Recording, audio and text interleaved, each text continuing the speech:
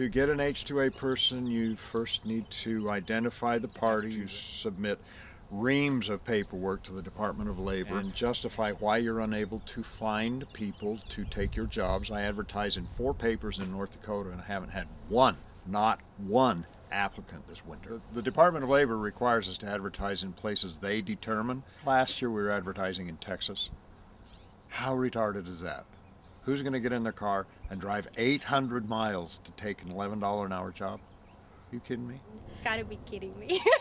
My mom didn't believe me, so he was like, "You'll never go overseas." I was like, "Okay, my bags are packed, I'm leaving."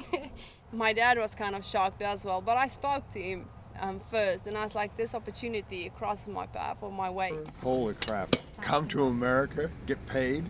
I think Mom and Dad is excited and both proud. I never thought I'd come over working on a farm, you know, and then the day my friend told me about bees, it was something new, something interesting, something I wanted to see. And the day I first came to the United States, it was really, really cool.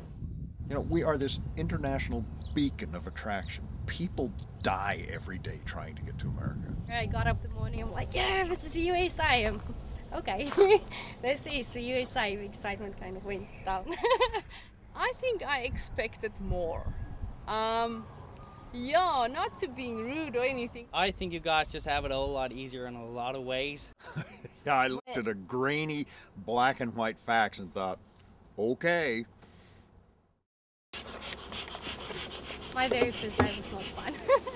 When you open the beehive and the lid comes up, there's really only 2 kinds of people on the planet. Everything is new. When you open the beehive and they lean in and go, whoa, like, this is the coolest thing I've ever seen. People was new, the surroundings was new. Or if you open the beehive and they look and they go, whoa. I was just overwhelmed. That's the big difference. You know, whether they lean in or they lean back. Big eyes and all excited about it. I had the old style bee suits on and a bee got in underneath the veil by a crease and stuff. And right away she got popped in the eye. So it didn't start out really good for her. But she took the sting and got it out. John grabbed me and throwing me in his pickup and he's like, you can have a little cry and stuff and, you know, just get yourself together. And I sit there and I thought, this is going to be a long journey. I might as well just get out there and do it again. So I got my veil back on and went back on it. I knew then that she was a keeper. You learn how to grow up fast. You know, you put in situations where you've never been in. Your focus just goes so much wider being in a different country away from your people. I have a lot more of patience doing this work because it's not always my way. Having 12 to 15 different personalities on a farm, on one workplace. You see them 24 hours a day, you live with them, you work with them. It learned me a lot more of myself. How to handle situations all by myself, how to handle difficult and make big decisions all by yourself, and you have to rely and trust yourself.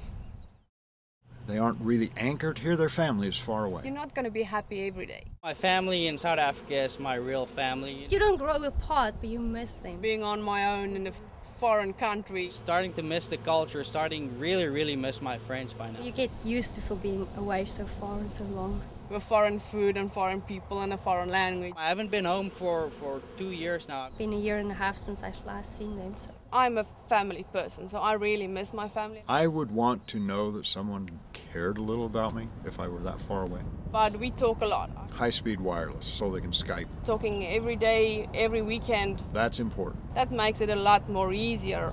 Now it's getting more like a home feeling. Yeah, I love it.